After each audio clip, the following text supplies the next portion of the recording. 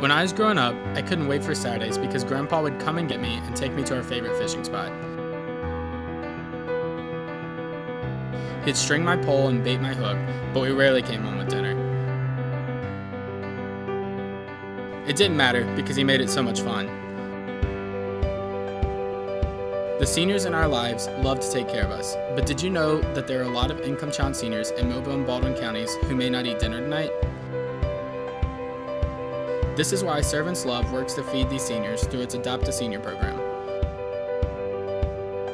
One box of food items worth $30 can give an income-challenged senior nutritious meals for a month. Visit our website at servantslove.org for more information. Share love, one box at a time.